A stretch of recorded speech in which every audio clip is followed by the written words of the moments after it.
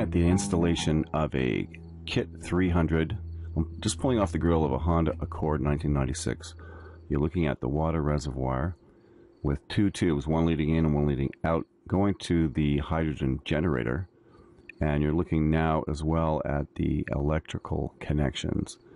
And they've been tucked away very neatly around the outside of the engine housing. And you can see how they both kind of curve around very neatly. And that's the end of the line for the electricals.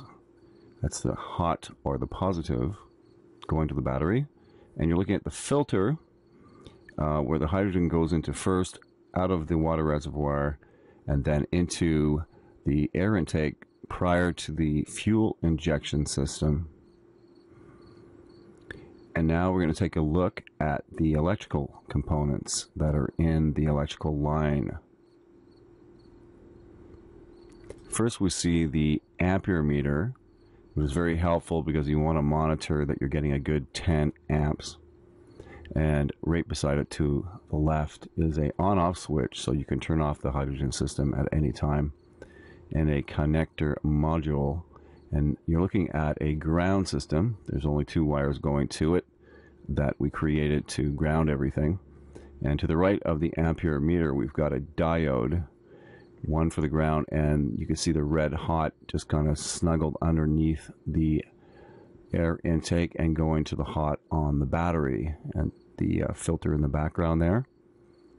And we're just going to take another look at the main components, the first one being the actual hydrogen generator, or HHO generator.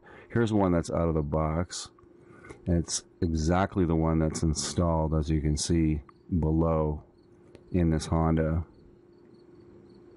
And that's a view from the front. It's nicely placed so that it's got good airflow around it, keeping it cool.